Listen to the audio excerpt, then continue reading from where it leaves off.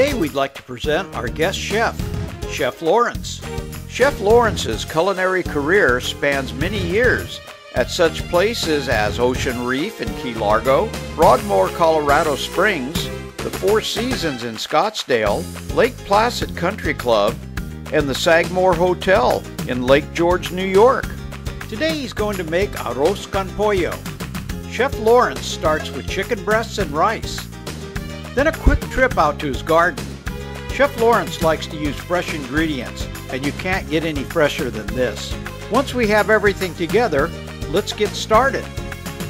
2 Cubanelle peppers, cut into a rough chop, a fresh medium-sized tomato, also a rough dice, a medium head of garlic, cleaned and broken down to cloves, a half a cup of shallots, also rough cut. Well, one more trip outside, this time to the herb garden. A quarter cup of fresh cilantro and a quarter cup of parsley. Once you have everything prepared, you put it into a blender and bring it down to a fine dice. Chef Lawrence always makes more sofrito than needed for the recipe. It's always good to have some in the refrigerator. Well, let's get cooking. First, he dices and sears 3 chicken breasts, 1½ cups of rice.